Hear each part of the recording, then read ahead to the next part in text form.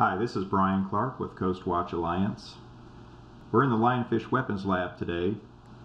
I'm going to show you a prototype of a pneumatic lionfish spear gun that we're working on. It can be either diver operated, where this tank and this regulator would be next to each other on your back, or it could be mounted on an ROV. The current configuration is a manual valve here, and that would be used in a diver operated configuration. In the case of an ROV mounted device, we would have an electrical valve here that the ROV operator could use to fire the spear gun. Okay, I'm going to demonstrate the device.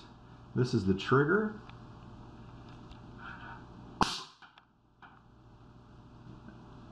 So in order to get it to retract, I can release the trigger, fire again,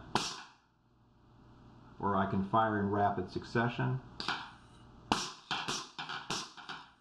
it takes a second for the shaft to come back completely.